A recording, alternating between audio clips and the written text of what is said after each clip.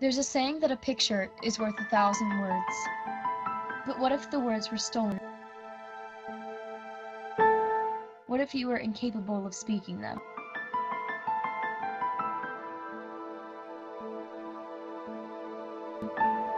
What if for once you couldn't set the story straight? Couldn't tell someone how magnificent you once really were? What if your fate had forever been decided to be old and unwanted? This is the story of something that is experiencing just that. This is a story of mystery, Pontiacs, rusty pipes, creepy gates, and lots of trash. This is a story of the Ramsey Theater.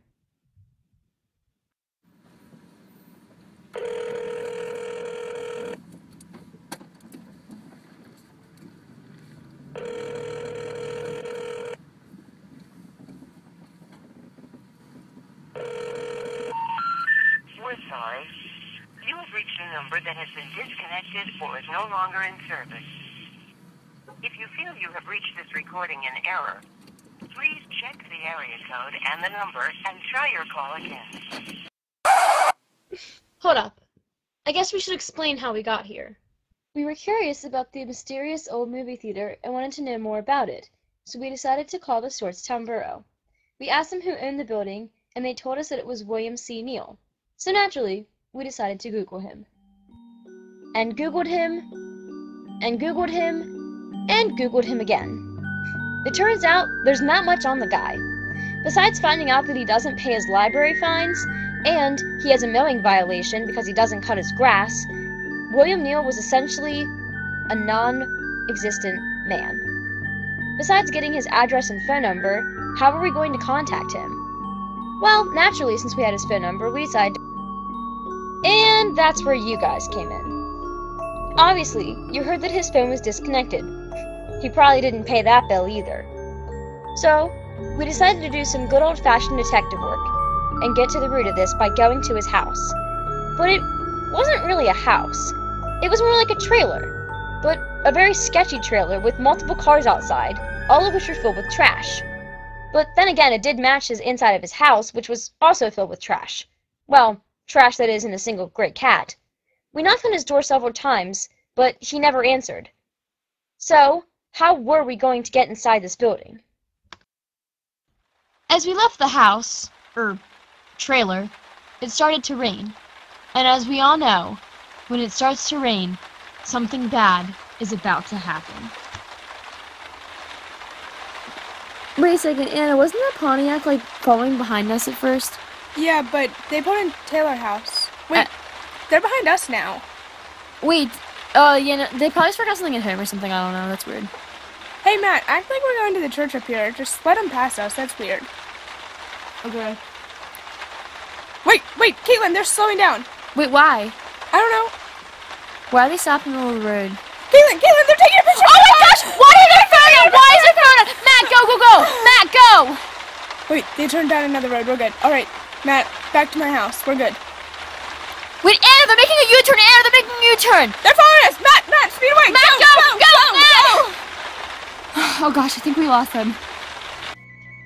Yes, we were chased by a psychopathic car.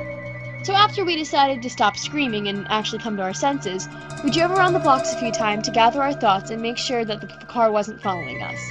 Then we decided to head to the place that we were supposed to be filming this whole entire time, the Ramsey Theater. At this point, we were deciding whether it was even safe to go to the theater or not after our incident with the Pontiac.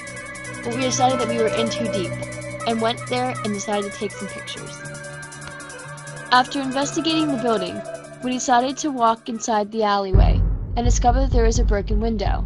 We tried to climb up inside of it to see in, but it was too high. So we decided to go to the neighbors and see if anyone knew anything about the building. Can I ask you a couple questions? Sure. Do you know anything about the old movie theater building? No. No? Not at all? It's been here a long ass time, I thought. Yeah. And you don't know anything about it, it's just kind of been there? Have you ever seen anybody in it or anything? See kids break into it. That's about it. Okay. They would go, because we have cameras or whatever, they'd go behind here, and the next day the doors would be open. Since that guy did not know much about the theater, and no one else seemed to either, we decided to do our own investigation about the Ramsey Theater. It turns out that the theater was built in 1920 by Charles Ramsey, and had 348 seats for patrons. The first floor of the theater was home to one screen, where 2 movies were shown, but only on Saturday nights. A town local named Margaret E.D. Jones would often play the piano during the movies in the 1920s when it was first built, as the majority of films at this time was silent. The theater's basement also had a bowling alley and a billiard hall, which were frequented by the men of the town. Charles Ramsey died in 1948, and his wife sold the building in 1956 to Emery Trout after operating it as a movie theater still. The top floor of the movie theater had 2 apartments, one of which was occupied by Mrs. Joines, who lived there with her family. She said that she would often be able to hear the movies from her apartment while taking her evening bath. Her uncle also owned an ice cream parlor near the theater, and after the movies people would frequent it, she said. Much of the theater's history, though, after 1960 remains a mystery, as it was sold to William. Now, sadly, all that remains are the fragments of the building, revealing little of its former glory and pep of the 1920s.